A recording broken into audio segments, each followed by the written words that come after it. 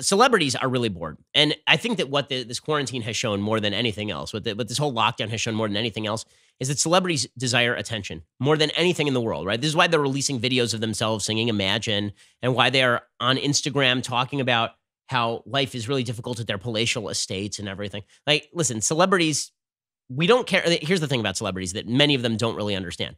We don't care that much about you when you are not reading a line. And when you're not reading a line, you're just not all that interesting. What makes you interesting is the lines you're reading. You're good at acting, right? Off screen, when I'm not doing politics, I got to say my life is fairly boring.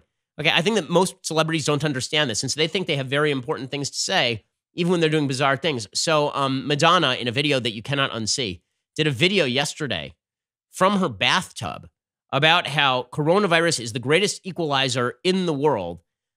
She said from her bathtub that has rose petals in it, just like everybody else who's like normal, right? Like I know that when I give my child a bath, I have rose petals in there because like that's the way I run. Here is Madonna explaining to all of us about the equality of coronavirus from her presumably multi-million-dollar estate in a bathtub filled with rose petals like any normal human being.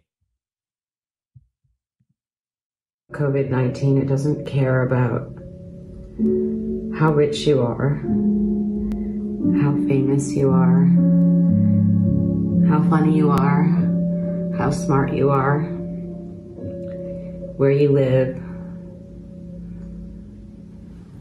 how old you are, what amazing stories you can tell. It's the great equalizer. And then they pan over and there's just some random dude playing the piano in her bathroom while she's naked in her bathtub filled with rose petals.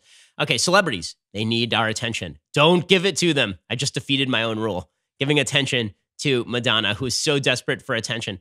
Also, yes, that's true of COVID-19. It's also just called death. Like death generally tends to be a pretty great equalizer. Yeah. So I think that maybe it's time to dump our celebrity culture. Is that fair? Can we be done with this? I hope you enjoyed that clip from The Ben Shapiro Show. If you did, go ahead and hit the subscribe button so you stay up to date on all of our future content.